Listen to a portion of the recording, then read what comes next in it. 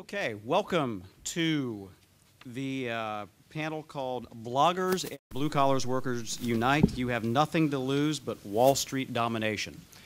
Our purpose here today is not to lecture. It is to engage in an interactive discussion about the common interests of the blogosphere and the concerns of working people, especially as it relates to the productive economy in the United States. And to do that, we have a terrific panel with us. My name is Scott Paul. I'm the Executive Director of the Alliance for American Manufacturing. We're a partnership between the United Steelworkers Union, which is America's largest industrial union, and some of its manufacturers. We work on issues designed to promote good jobs in communities across America. I'm joined by Leo Gerard, who is the President of the United Steelworkers Union, Congresswoman Donna Edwards from Maryland, who is who I am lucky to have as my member of Congress, but who is also a beacon in the progressive community. I'm joined by Marcy Wheeler, who is who runs Empty Wheel on Fire Dog Lake and is an accomplished blogger on economic and manufacturing issues. Bob Borisage, who is the founder and co-director of Campaign for America's Future. And I'm also joined by Tula Connell, a former colleague of mine at the AFL-CIO. She's still there, and she operates their highly regarded blog, and will be able to provide us with some a good perspective on that. I'm just going to make a brief comment, and we're going to run this in an interactive fashion with a couple of questions for each panelist, and then a good opportunity to engage in a conversation with all of you about why you're here and what you need to know, and actually what we can do to persuade you and your readers that this is an issue worth thinking about. First, a couple of facts about manufacturing to set this up. We've lost 30% of all manufacturing jobs in this country just over the last decade. They've disappeared at an extraordinary rate. We've never seen this sort of decimation before. 83% of our trade deficit, when you leave out oil, is with one country right now, China. It's the most imbalanced trade relationship in the world. We'll talk about the consequences that has. Manufacturing workers, contrary to public perceptions, in the United States are among the most productive in the world, and their compensation level is actually on par or below most OECD countries in the manufacturing sector. Traditional manufacturing is part of the new economy. There are 250 tons of steel in every wind turbine that's manufactured. In every hybrid automobile, there's nearly a ton of steel that goes into that. Steel made in the United States has 1/3 of the carbon footprint of a ton of steel made in China. Manufacturing, even though it's a shrinking sector of our economy in terms of employment, where it employs less than 9% of people, in terms of gross domestic product, where it accounts for about 12% of our economy right now, has an outsized effect on America's economy. 40% of all engineers in the United States are employed in the manufacturing sector. 80% of all the patents generated in the United States come from the manufacturing sector. 2/3 of all private sector research and development that's performed in the United States is performed in the manufacturing sector. Manufacturing is still one of the top 3 economic activities in 40 states. Manufacturing also has an outsized political impact. If you're considering races at the local, state, federal level in presidential races, and you look at some of the swing states that are out there today, Indiana, Pennsylvania, Ohio, Michigan, North Carolina, Virginia, Missouri, and I can go on, they all are dominated by manufacturing. And so it will continue to be a political issue for years to come. I want to first turn to Bob Borisage and just ask him, in his view, sort of why Campaign for America's Future came to this, and I think more importantly, what are the common links between the issues that are facing the productive economy and the progressive movement in general, and some of the things that we've all been fighting against and for a while? Well, thanks, Scott. And let me commend to you the booth that AAM has outside, where you can get a hard hat and other information about manufacturing. Also, let me do a plug for a report that's distributed, I think, on all of your chairs. It's called Pittsburgh, The Rest of the Story, done by one of the scholars at the campaign. And it goes through looking at Pittsburgh's revival after the decline in the 70s and 80s, and talks through both the elements of that revival, that it was not done by the miracle of free laissez-faire capitalism, but by economic development planning and industrial strategy, public and private cooperation, and the limits of it.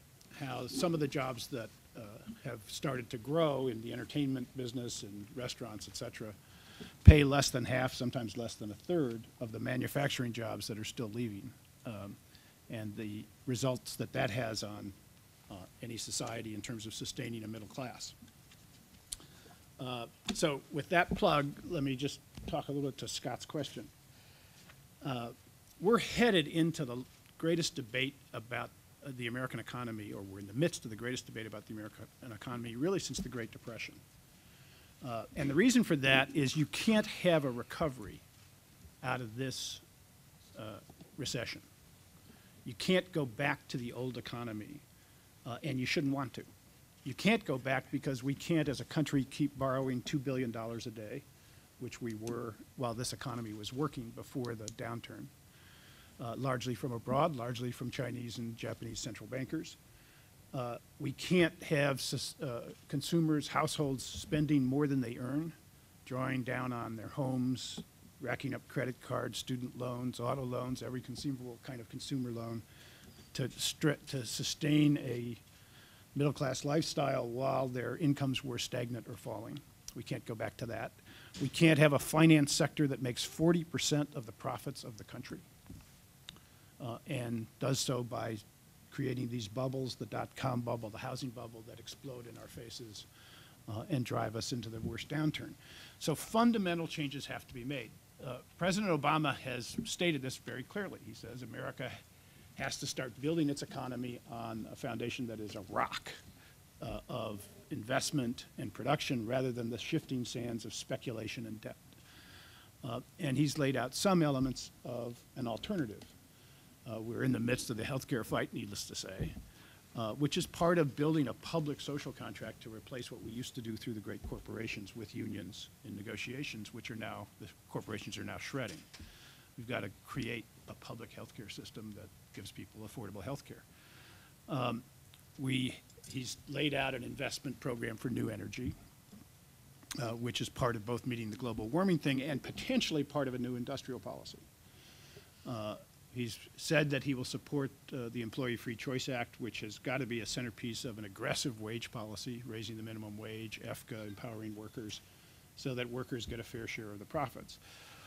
All of those arguments are either started or ongoing, but the discussion about America's economic strategy, about whether we will make things in America, is really, we haven't even begun to discuss. And yet it is the center of what happens to us as a society, whether we sustain an American dream in reach of most Americans, whether we sustain a broad middle class, or whether we continue to build an economy of Gilded Age inequality, in which more and more people sink and the few get reap the resources of a global marketplace.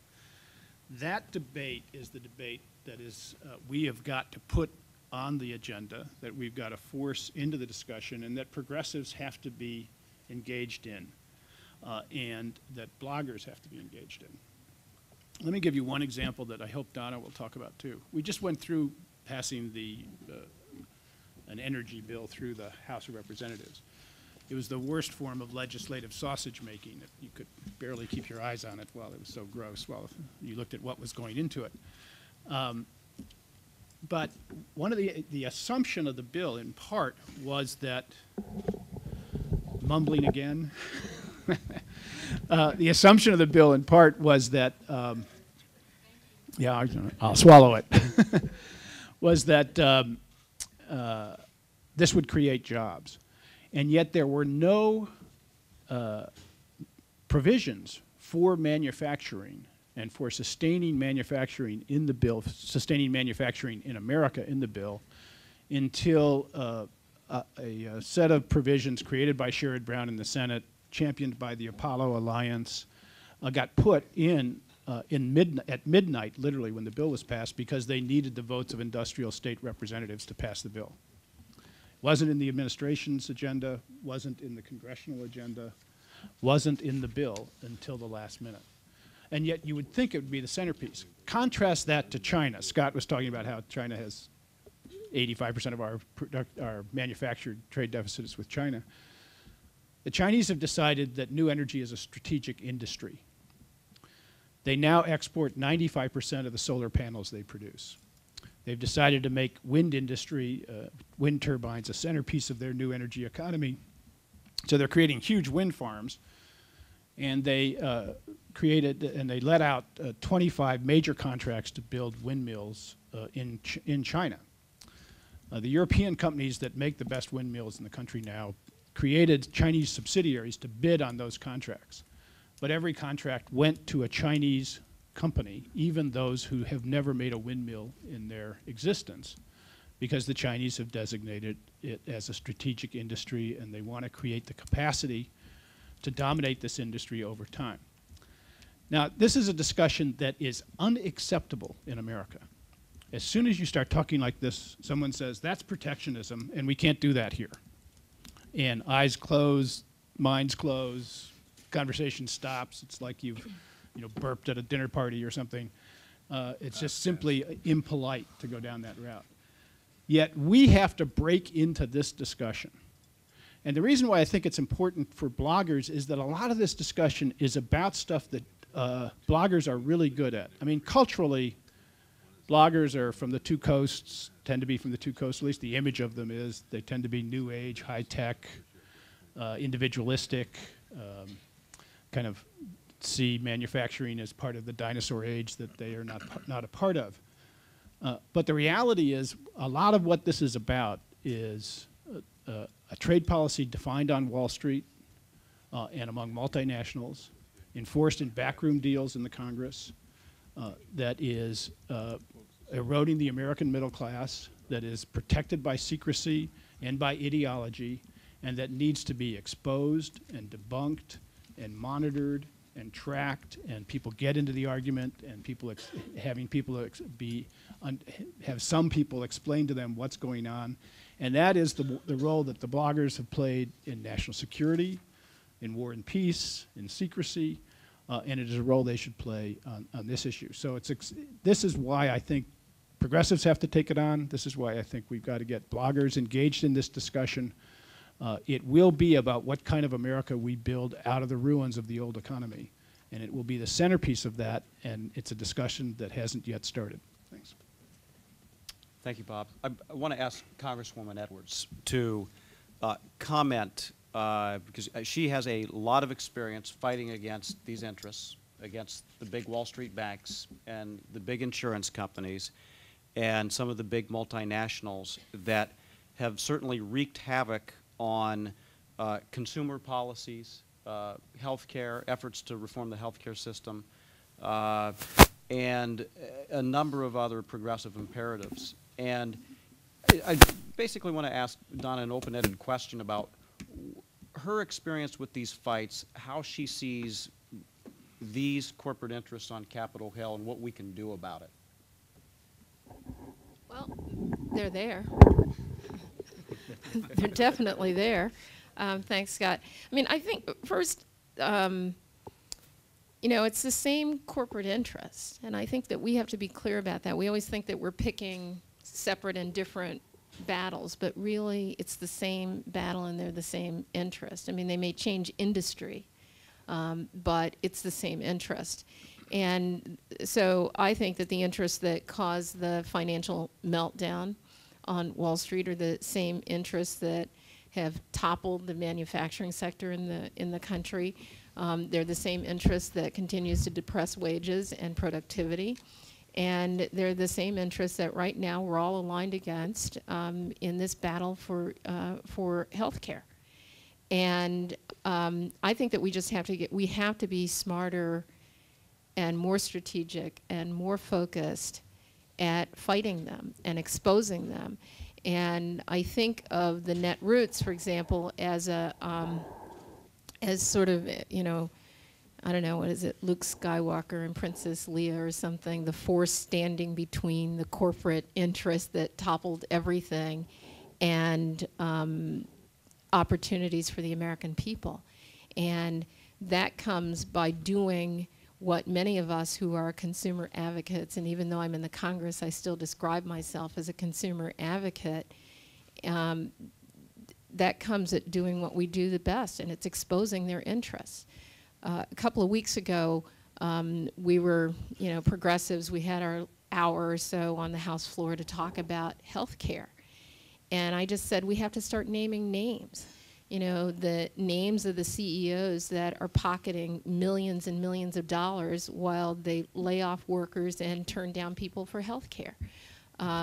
The lobbying money, advertising money, we see it in healthcare so clearly if you'd never seen it before.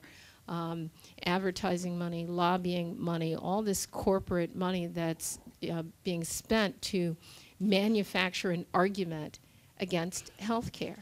And I don't think you can separate our challenge of achieving health care for the American people from what's happened in our overall economy. It's so tied to the success of our future economy. And when I think about what President Obama has at least characterized in terms of where we need to go for the 21st century, even if all of the puzzle pieces aren't fully laid out, some of that happened in the energy bill, but some really bad stuff actually happened in that bill in the House too. But I want to talk about a couple of good things, because while it's true that we've made a commitment for more investment in alternative energy than we ever did before, the money that will be U.S. taxpayer money going to buy windmills and wind turbines and solar panels, all of that is going to be taken offshore because the production isn't happening here in the United States. And so while on the one hand we've made the commitment to the thing that we know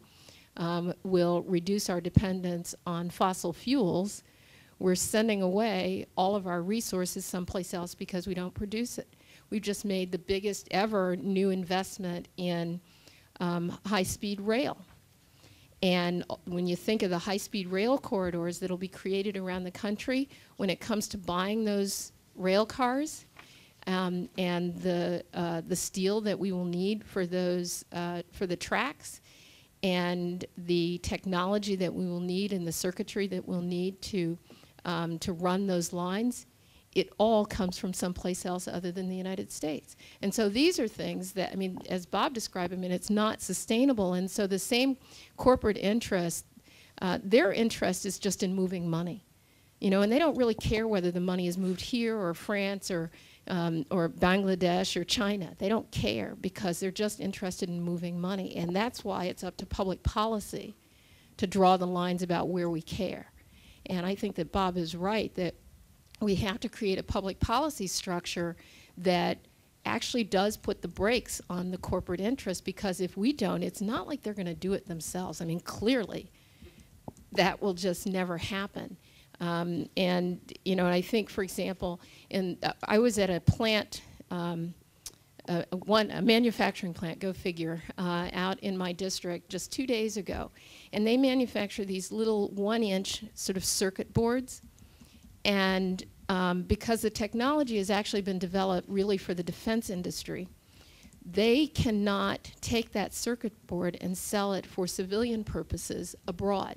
Now, multiple other countries are taking their technology, developing that circuit board, putting their people to work, and selling it back to our civilian interests here in the United States.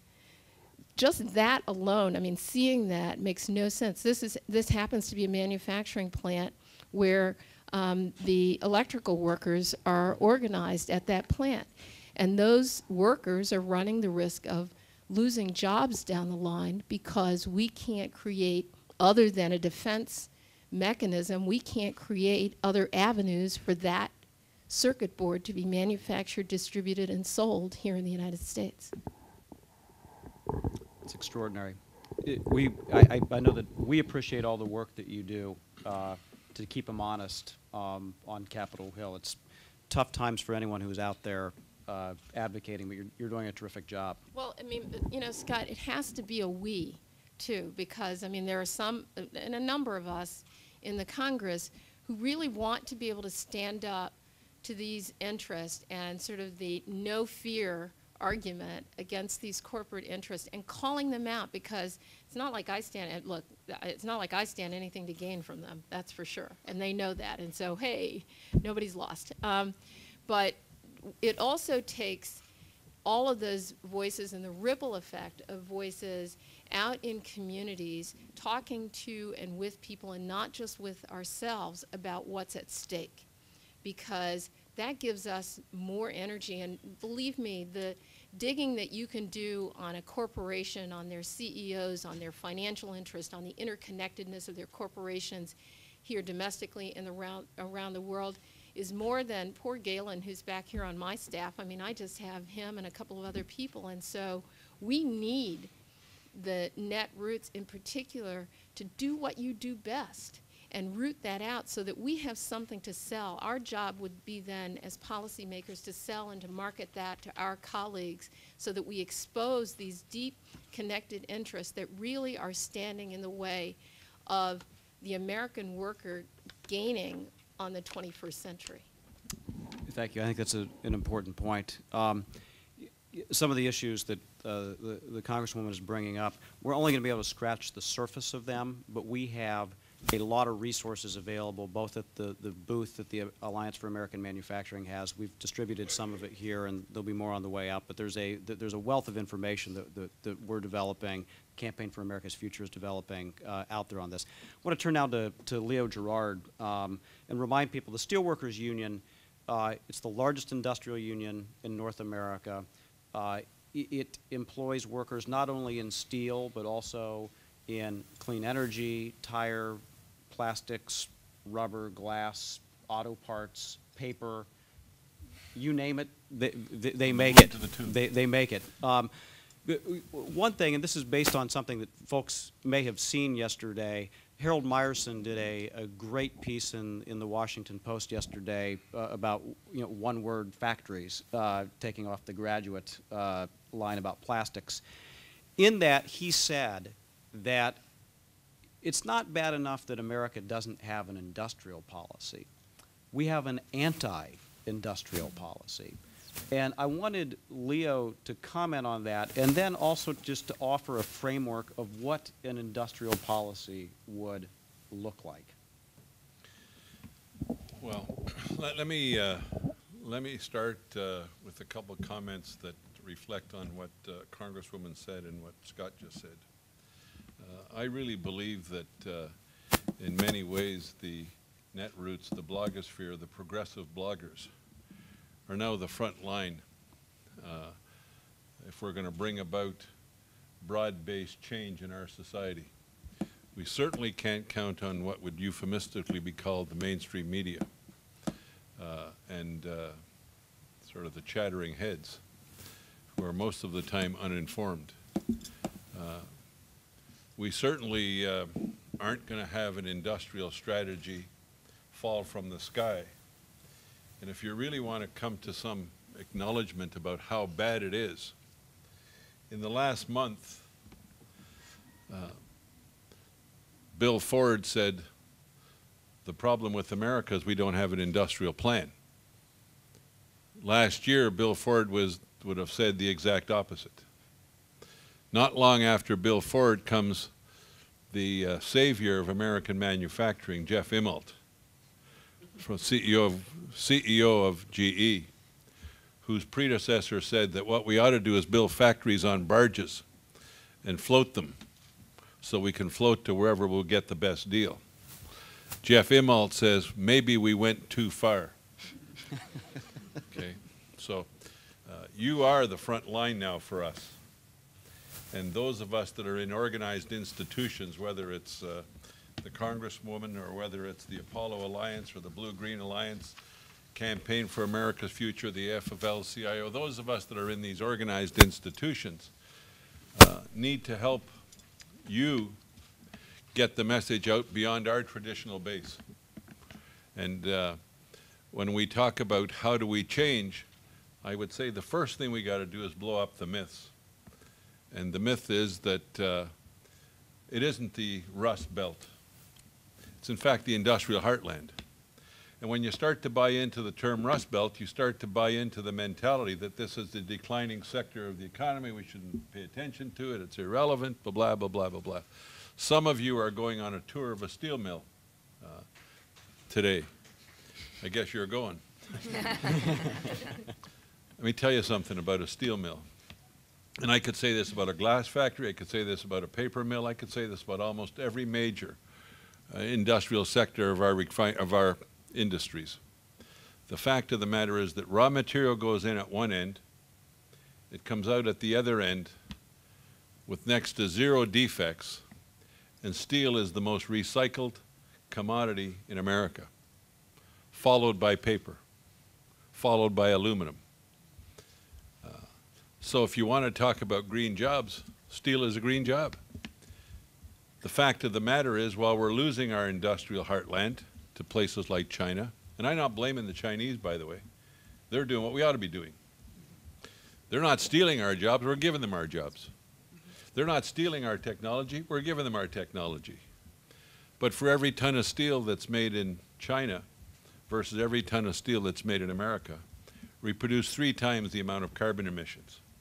And I could take you through every sector of our economy, whether it's glass, whether it's aluminum, whether it's paper, it's the same story. So we're giving that away.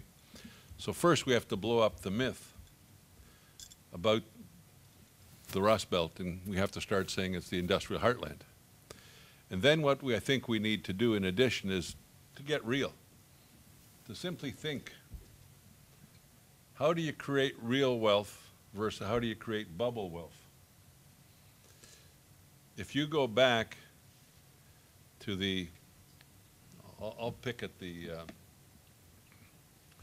first sort of scandal of financial deregulation, the savings and loans debacle, where Daddy Bush's kids, by the way, did very well. And we look at the number of bubbles we've had since then that have destroyed illusionary wealth, as my one friend says, fantasy finance. Les Leopold wrote a great book called The Looting of America, and he calls it fantasy finance. He goes through all the bubbles we've had. Well, if you look at that, and you look at what we've been doing with regards to the creation of real wealth, you've got to ask yourself a question. How do you create real wealth? You create real wealth by taking raw material, converting it to something else, and adding value to it, and then putting it into the marketplace. Whether it's the marketplace of real ideas, or whether it's the marketplace of durable goods.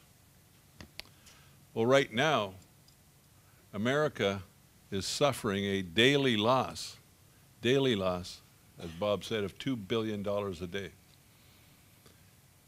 Now the question is, for an economy that's spending now pretty much a given 16% of its GDP for a healthcare system that's broken, that's probably spending closer to 20% of its GDP in the military side, and that is borrowing $2 billion a day because they can't make anything. The question is, how do you get out of that mess? You certainly don't get out of that mess by having economic teabaggers and healthcare teabaggers disrupting meaningful change that will give us an opportunity to move into a more competitive environment on manufacturing. And you certainly don't get out of that economic mess by resuscitating Wall Street as opposed to reforming it. And you certainly don't get out of that economic mess unless you're going to sit down and develop an industrial plan for success. Somebody needs to explain to me, I love Scandinavians. Somebody needs to explain to me why Sweden, Finland, and Denmark are way advanced from America on cell technology and on wind turbines and on solar voltaic paneling for solar energy. Why are those three little countries that collectively don't have the population of California advanced, and why do the Finns control the majority of the market in cell phone technology? It's because their country decided that they should. And the country decided what kind of things that needed to be done to help those industries survive. When the Congresswoman talks about the bill saying that we're going to move into high-speed rail and mass transit, I think that's great.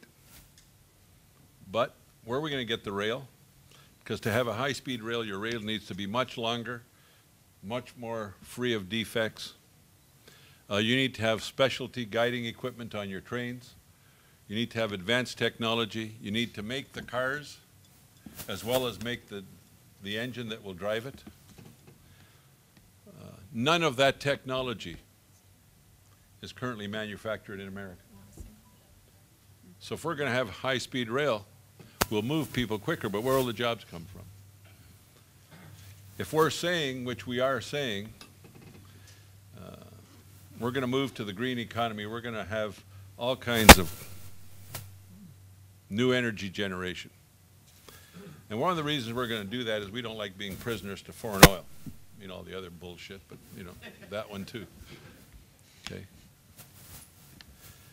But if we're going to move away from foreign oil and become prisoners to Chinese turbines, we're not going to be that much more better off, except we'll have a possibly a cleaner America, but a dirtier planet, because the steel for those turbines will be made in China. And remember, for every ton of steel, there's 3 times the carbon emissions in China as the US. So to me, has to be driven by those of us that care about the future, and Netroots and the blogosphere have to become the engine that drives that.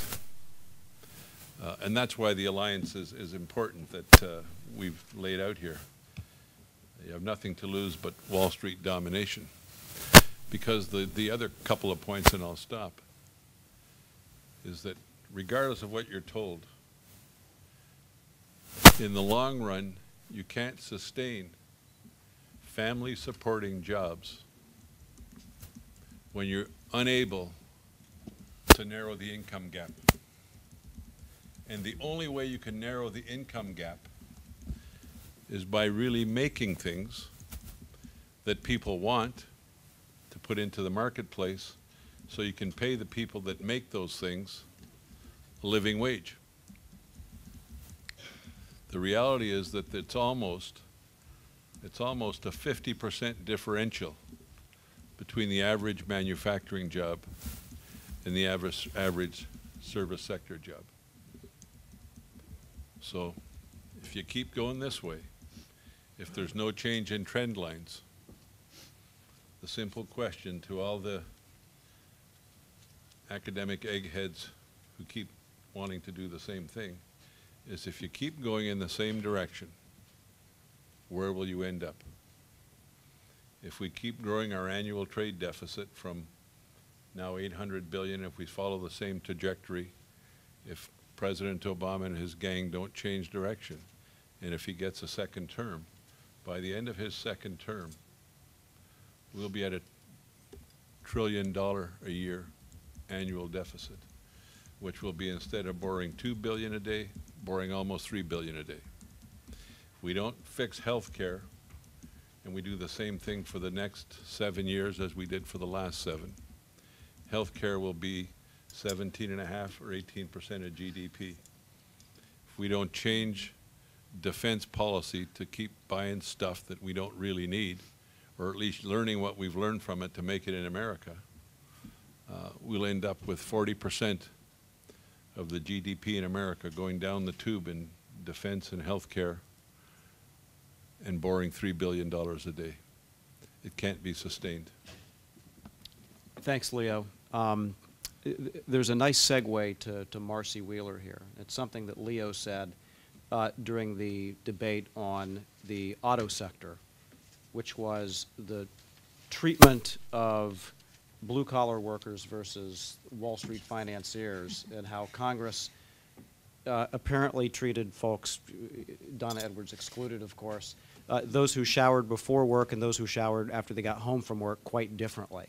And so I know Marcy blogged about the whole auto sector restructuring and relief issue extensively, and I thought it would be helpful for Marcy to share some of her analysis, thoughts on that, and what may be some of the biases that you ran into in the course of your reporting on that.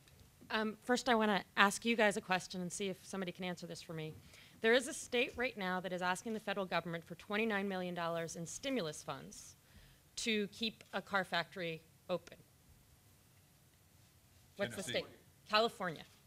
California is asking the federal government for $20 million to keep a Toyota factory open, and chances are really good that that effort is going to fail and that those jobs are going to go to Canada to make, and at that point there will be yet another small energy efficient vehicle that won't be made in the United States, largely because the manufacturer doesn't want to have to pay our health care costs. So I just wanted to start with that because I think it's a really good demonstration of a lot of the assumptions we have about the auto industry and manufacturing in general don't necessarily turn out to be true. California's fighting to keep those, I think it's a 4,500 job plant that California's fighting to keep open, as much as Michigan, as much as Alabama, as much as Kentucky. So I'm not actually an expert in manufacturing, but I consulted for Ford for 5 years, mostly working in Asia. And I live in Michigan. My husband, until February when he took a buyout, worked for a supplier. And so I found myself starting last November when this whole car thing happened, all of a sudden becoming a car blogger. Those of you who know my work know that before that I was a Dick Cheney blogger, and now I'm a car blogger. And it was hard. I mean, it was, you know, it was a lot easier than it was to blog about the auto industry because there's so many biases and so much so much information that people don't get. I mean, so I started, it took about 6 weeks for the whole car debate going on before the traditional media figured out that Richard Shelby and Bob Corker, the guys who are saying the American auto industry stinks and has a failed business model, that they're actually car state senators. Like, nobody understood that not only is Tennessee and Alabama, they're auto manufacturing states, but in fact, Alabama, by and large, produces SUVs. So, you know, Richard Shelby was out there saying, oh gosh, it's a failed business model, and everyone heard it's a failed business model because they're making gas-guzzling SUVs. But that's not what Richard Shelby was saying. Richard Shelby was saying we need to break the union, and the traditional media never called him on it. So it's partly a geographic story. People have no idea where cars are made in this country. People have no idea the number of jobs that rely on the auto industry. One thing that I'm kind of amused by on the cash for clunkers is, and on the auto bailout is and I saw this coming.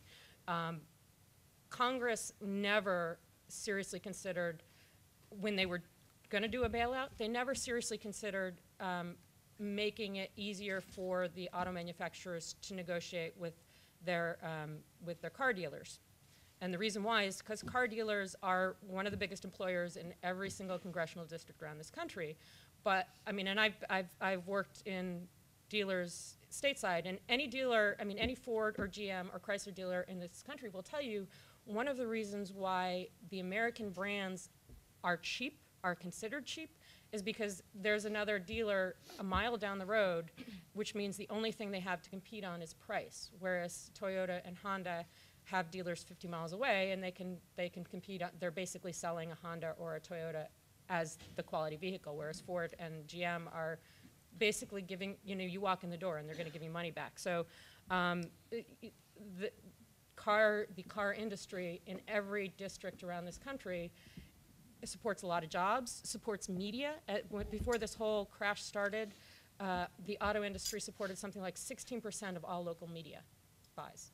And so one of the reasons the media is dying is because the auto industry is dying. A timing story, and this is something that should be known, and maybe Leo can talk about this because I think it happened in the steel industry 20 years before it happened in the auto industry. But although we talk a lot about legacy costs,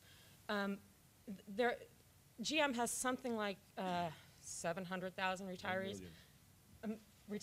A million retirees. Toyota in this country has 2,000, basically.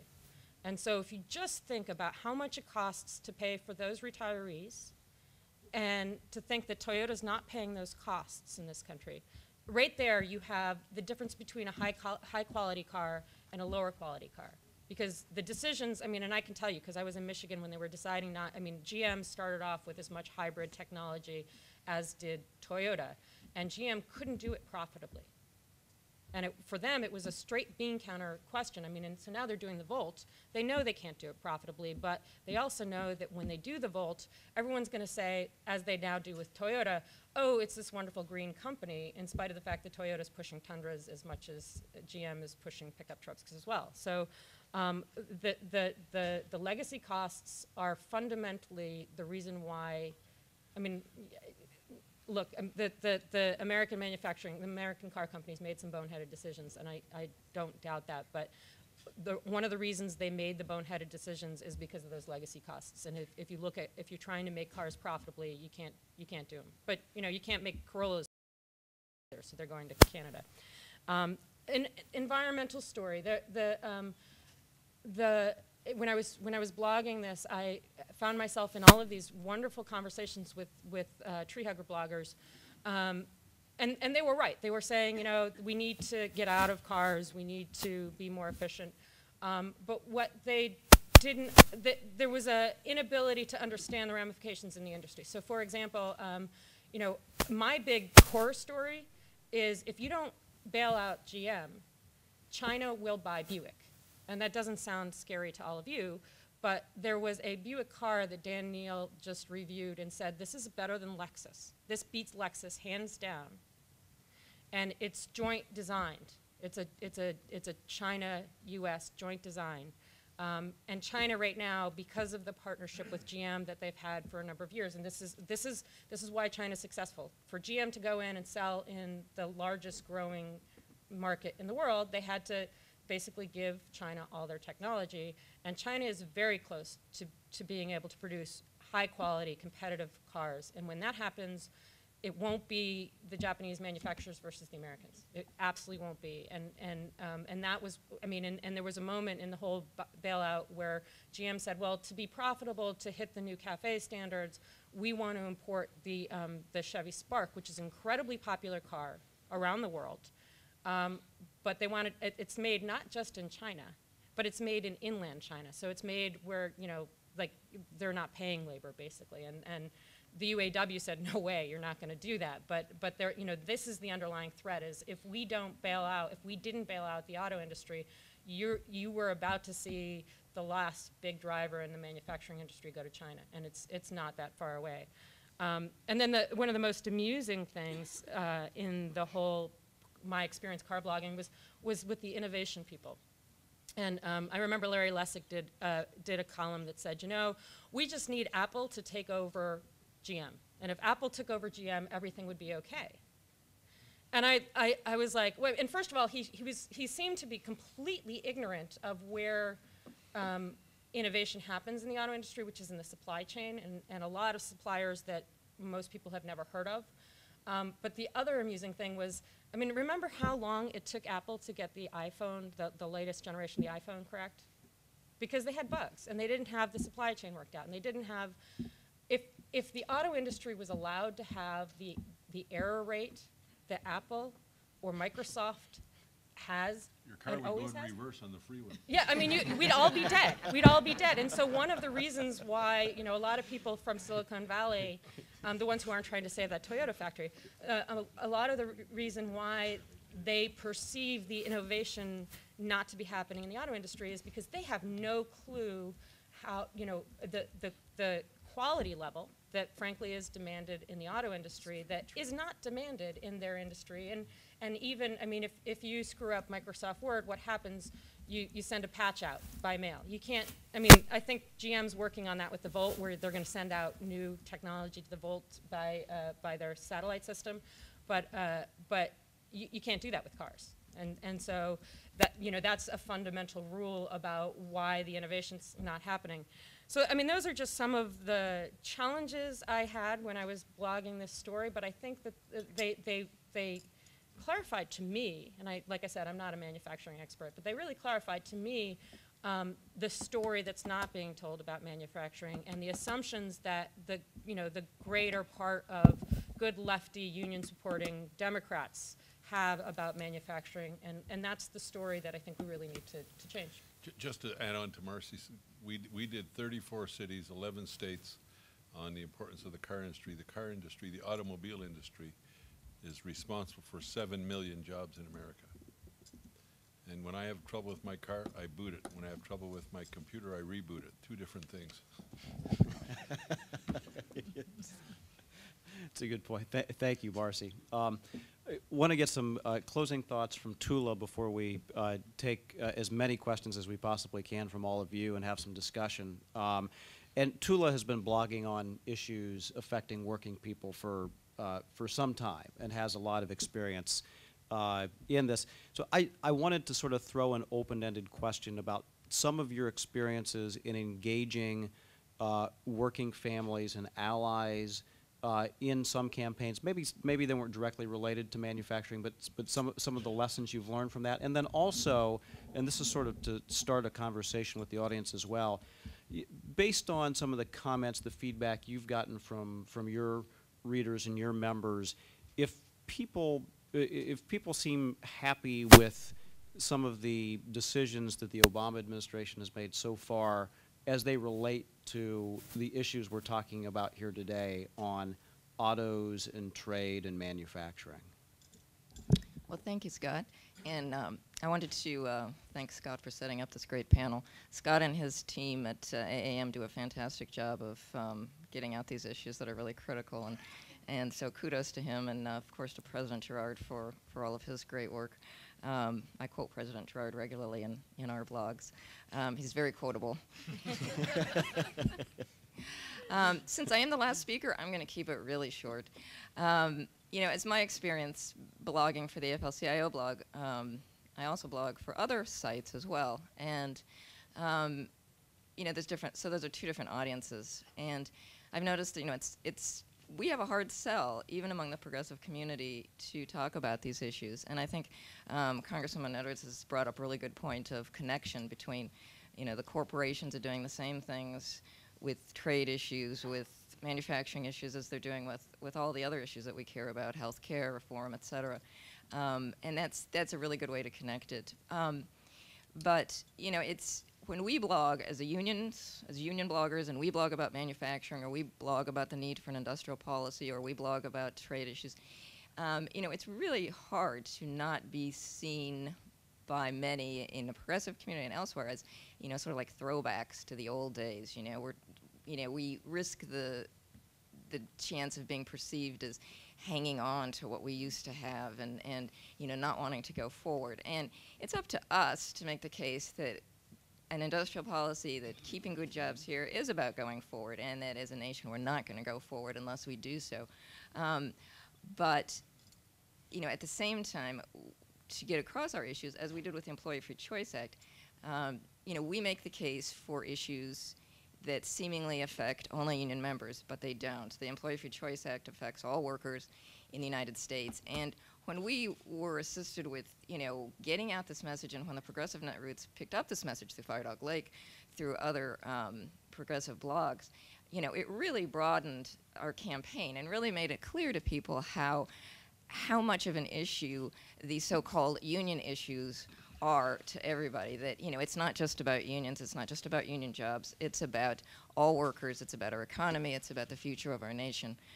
So, You know, I want to thank all of you who do blog about these issues, and I want to encourage everyone to contact me at the AFL-CIO and give me ideas of how you think we can better reach the progressive Netroots. I mean, it's critical, and as President George said, you know, the progressive Netroots, you know, is the media as far as we're concerned. I mean, they're the ones getting the issues right. And, you know, if the progressive Netroots was not so powerful, Bill Clinton would not be speaking here tonight. I think I think that's probably a good good standpoint of seeing that. So please feel free to email me at the AFL-CIO. I mean, we have lots of ways to get out information, and we want to reach out as much as possible to everyone and want your ideas on how we can make this successful. And thank you to everyone here who has suggested many ways to do that.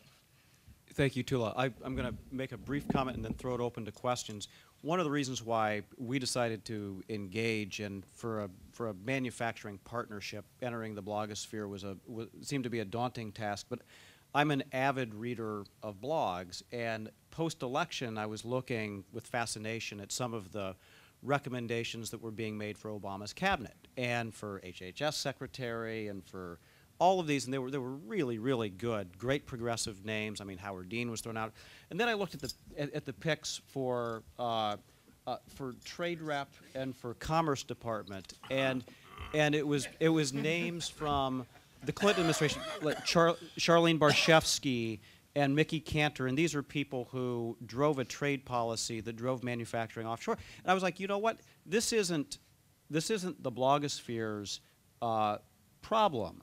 I said, this is because we have not done a very good job of connecting on these issues and educating, because while Bill Clinton did many great things for progressives, certainly his trade policy was was not one of them, and that's why we wanted to get the discussion started.